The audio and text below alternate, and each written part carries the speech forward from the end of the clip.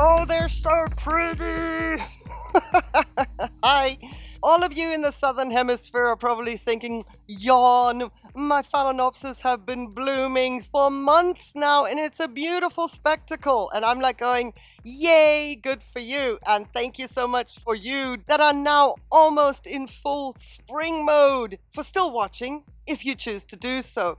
For the rest of us, however, we probably here in the Northern Hemisphere are now sort of gearing our Phalaenopsis orchids up to, hopefully spiking. Then we get the blooms come winter, late winter into spring. And then, hello, Southern Hemisphere, we will be so happy to be warming up.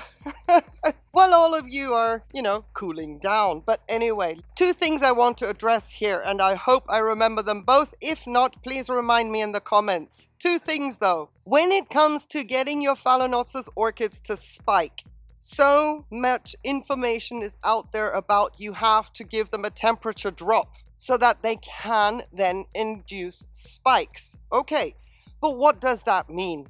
I am in southern Spain. I have 30 degrees Celsius for the most part of 4 or 5 months, and they are in vegetative growth right now. What kind of temperature drop are you talking about?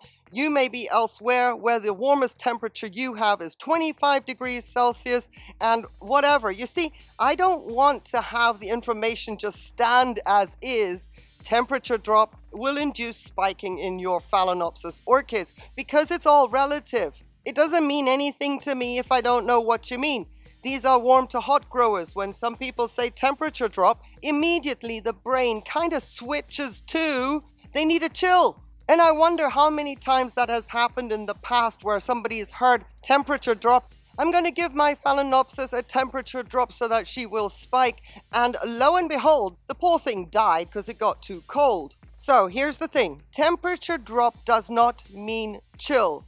It means temperature drop. And I don't know why in the orchid hobby our brains associate temperature drop with chill. So I hope that this video will help save your Phalaenopsis, including getting them to spike.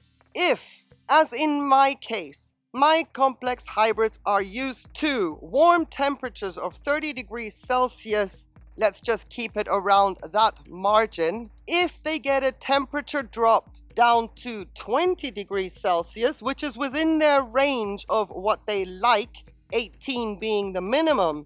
But if they get a temperature drop of 20, I'm not even going all the way down to their minimum, that is a temperature drop. That will induce spikes.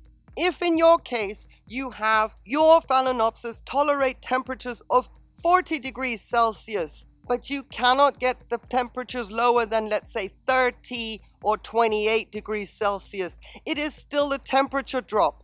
It is different from what they had consistently for several months. A 10-degree temperature drop in Celsius, and I've got the conversions up on the screen for Fahrenheit, will induce spikes because it's not about what temperature is the orchid needing to spike. It's about the temperature drop in itself. I hope that makes sense. Now, my orchids are outside, not because I want them to have a temperature drop. If it got too cold out here and that is below 18, 17 degrees Celsius, oh boy, I'm putting them inside because they don't like it that cold. Neither do I, mind you. So yeah, I guess Phalaenopsis is my spirit animal.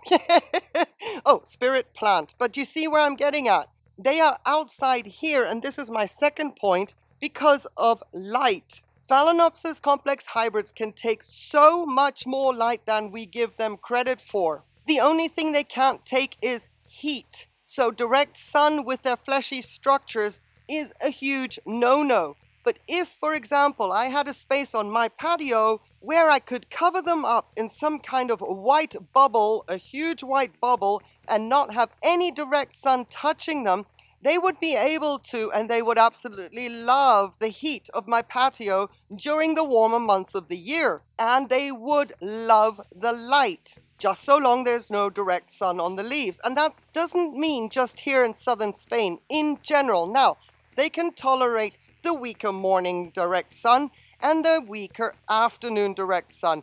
But if you find yourself in the warm months of the year and you are able to have your Phalaenopsis orchids outside, and then you say, well, they can take afternoon sun. No, they cannot. Because the temperature is still too warm, there is no cooling effect when then the sun hits them, even if there is a breeze. Speaking of breeze, it's quite blustery today, but... So having airflow around their structures late afternoon, when it is warm as well, plus sun hitting them directly, it's not going to make a difference because the air itself is also hot. There is no cool down of the leaves, which is the purpose of airflow. Not just to dry out stems. Airflow is a big cool down factor for structures that are exposed to direct sun.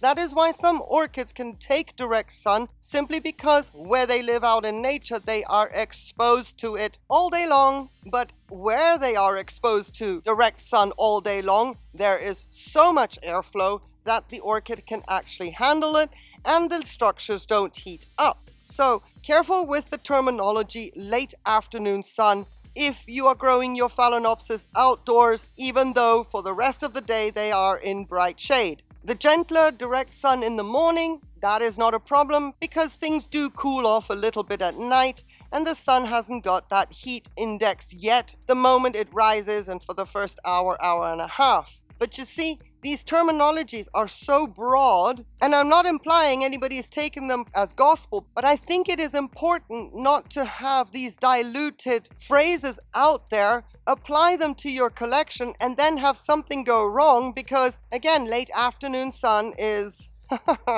completely different here as opposed to if you were further north in Europe or the United States or wherever, or further south in the southern hemisphere where the late afternoon sun might be weaker during the summer months. If that makes sense, you've got to let me know in the comments. But you see, the more light they get, not direct sun, the more light they get, the more abundant the flower spike will bloom out. Once they've had that significant temperature drop, that does not imply chill. Goodness me, I hope all that made sense. Anyway, the follow-up video of my Phalaenopsis in spring will have you bemused saying, yeah, right. She said this, that, and the other in fall of 2022. Here we are in spring of 2023, and look at our phals. 4 blooms, 3 blooms, bud blast, etc. Well, let me tell you something. I cannot maintain these kinds of light levels throughout the winter and spring season while they're inside because it's far too cold out here for them because I do not use artificial lights, nor do I supplement with heat. So what they're getting now is a massive, massive treat. I'm loving it. They're loving it.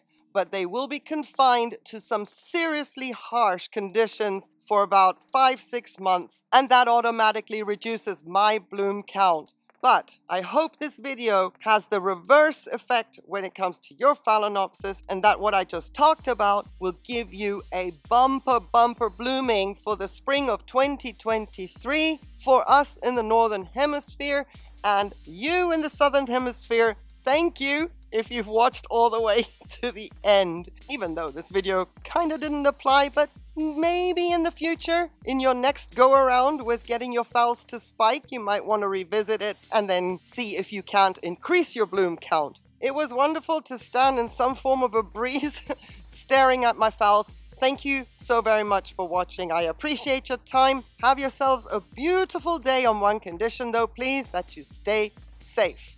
Phals, phals, phals everywhere. Ah, I'm loving it. Take care. Bye.